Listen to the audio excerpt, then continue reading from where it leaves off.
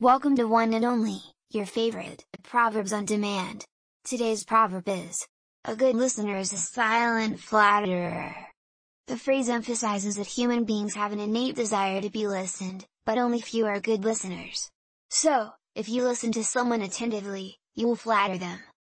I can say with certainty that the beautiful perk of being a good listener is that in turn, others will listen to you.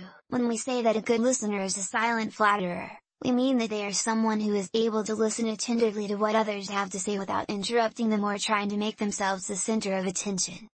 It also means that they are not always looking for ways to compliment the other person, but instead are truly interested in hearing what they have to say.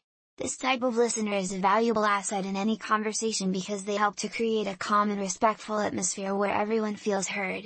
Listening, which is seemingly so passive, is quite powerful. Even if you don't understand, even if you don't agree, the least we can do is hear someone out.